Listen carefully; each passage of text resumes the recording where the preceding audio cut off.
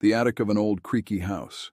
Dusty sunlight filters through cracked windows, casting eerie shadows on forgotten belongings scattered across the floor. In the corner lies the little bear, its once vibrant colors faded with time. The atmosphere is one of abandonment and neglect, setting the stage for the impending horror. As night falls, the attic transforms into a realm of darkness. The shadows deepen, twisting and contorting into grotesque shapes. The little bear becomes a silent witness to the encroaching malevolence. The air grows heavy with anticipation, and a sense of dread settles over the room like a suffocating blanket.